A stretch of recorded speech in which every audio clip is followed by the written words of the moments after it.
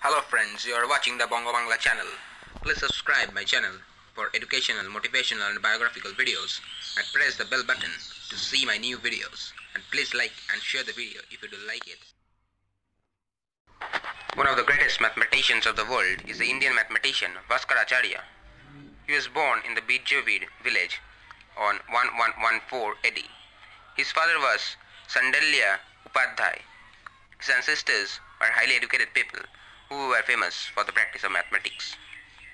He received his primary education from his father. Then he started his gaining knowledge under many great laureates. He improved the technique of algebra used by Aryabhat and Brahmagupta on his own talent and hard work. He came up with the decision that the earth is round, since we cannot see the sun at all the time, and 100th of the circumference of a ball would look like a flat area. He calculated the diameter of the earth. He calculated it to be 7,905 miles. Now the scientist of the modern age has found it to be 7,918 miles. It was just a difference of 13 miles, even at such an age when there were no telescope, no camera and no satellites.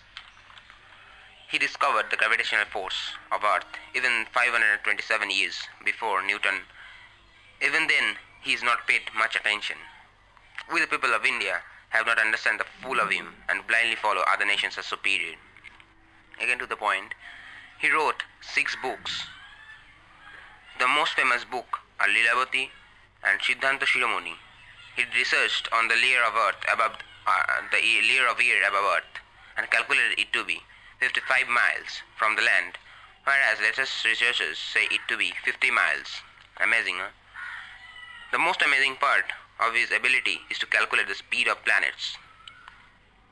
He could find up to even one part out of 34,000 part of a single second of the planet.